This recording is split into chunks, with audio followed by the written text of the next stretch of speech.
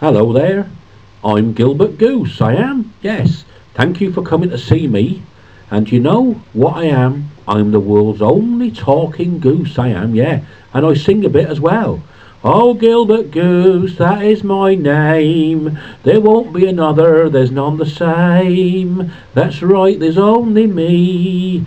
Why don't you put everything you got down and come and see me? Well, that's what I'm going to say to you, because look, if you've got a business or organisation that you'd like to get more customers to come to, or would like to create a bit of a splash, in the public relations department, why don't you give me a shout? I'll come down and visit you and say hello to all your guests and all your customers and try and increase your footfall, as they say. In other words, get more customers coming in. And in these days, isn't that the best idea you could have? I think so. Not only that, if you've got something like an agricultural show or a county fair or even a school, I'd like to go to school, I would, yes, and say hello to all the kids, I can come and have a go there, it's like what they call a public appearance. How would that be? And of course, looking at me, you can see I'm a very handsome chap, very handsome indeed.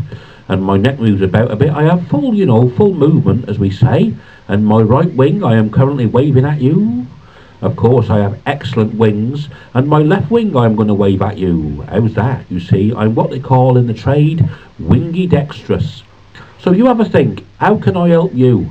How can I help you get more customers, give everyone a bit of a giggle, because I'm a very funny chap, and make your business or organisation much happier and also more profitable?